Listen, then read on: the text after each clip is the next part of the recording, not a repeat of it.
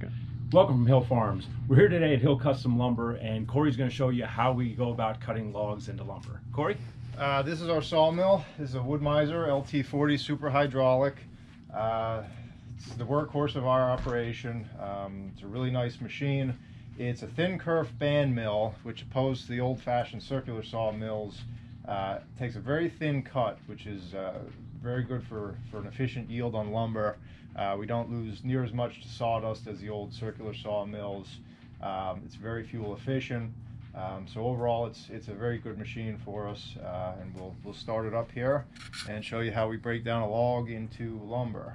Today we're sawing some frozen white ash logs, so we'll get it started. I have my assistant Jeff tailing off for me. We'll fire it up and saw some logs for you.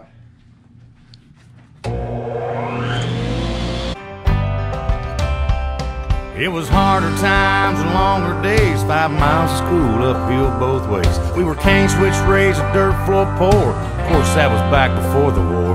Yeah, your uncle and I made quite a pair, flying F-15s through hostile air. He went down, but they missed me by a hair.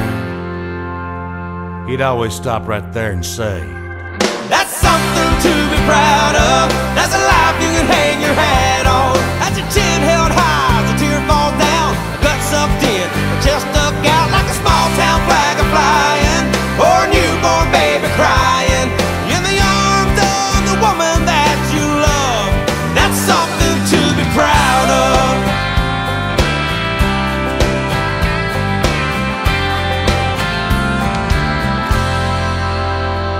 of." Son graduating college, that was mama's dream.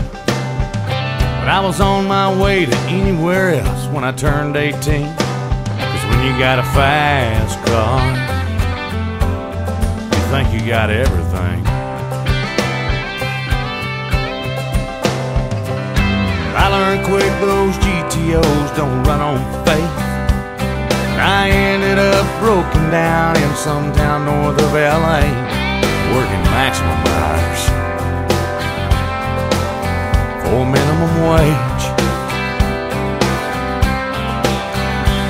Well, I fell in love, next thing I know, the babies came and the car got sold. Sure do miss that old hot rod, but you sure save gas in them foreign jobs. Dad, I wonder if I ever let you down, if you're ashamed how I turned out. Well, he lowered his voice, then he raised his brow, said, "Let me tell you right now, that's something to be proud of. That's a life you can have.